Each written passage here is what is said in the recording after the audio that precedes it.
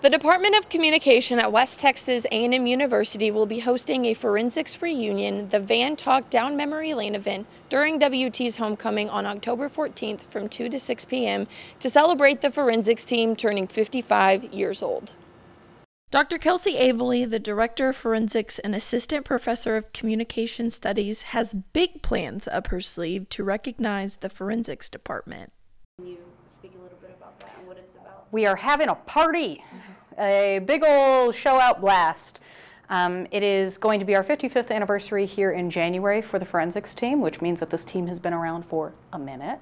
And we thought it would be a really good opportunity to see if we could get some alumni to come back.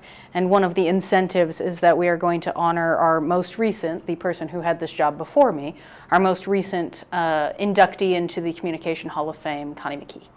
McKee will be honored for her many contributions to the university that have left a lasting impact on faculty members and students. Connie is one of my all-time favorite people. She helped me when we were preparing for last year's national tournament and last few just tournaments to get us qualified for nationals. She watched my pros and gave me some really good advice. The presentation of the prestigious award will be held in room 175 in the Sybil B. Harrington Fine Arts Complex. For more information, head over to the WT Forensics page. For the Prairie News, I'm Corinne Davis.